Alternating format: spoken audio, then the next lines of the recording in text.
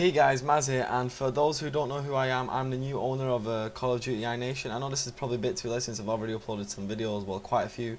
But yeah, I got the channel off Nathan. For those who don't know who that is, it's NLT8 Editing, you probably know him by that name. But anyway guys, basically this video is just to let you guys know that Call of Duty iNation have got a Facebook, so I would really like you to go and check it out, like become a fan of it, and there I'll be posting statuses about maybe what I'm going to upload, or if you guys want to talk to me or communicate in a different way, because maybe sometimes I don't get to read all the messages all the time because I'm not always at my PC, but I will get messages to my phone if you post them on there, so I will always be able to read them on the go. So if you do want to post some stuff on there or send me some videos for me to watch, or maybe stuff like that, or for the top 5 players, then go and check it out. And talking about top 5 players, we need more clips for top players of the day.